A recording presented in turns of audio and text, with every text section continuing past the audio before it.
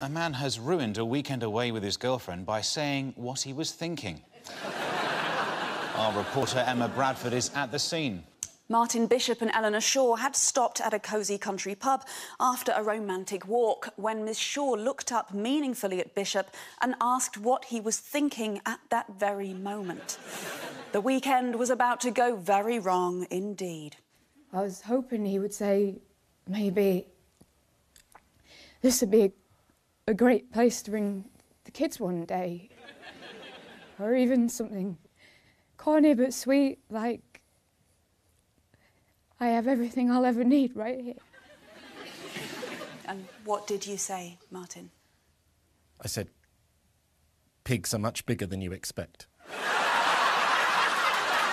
I've just seen some pigs. One of them was so big you could ride it. More from us later.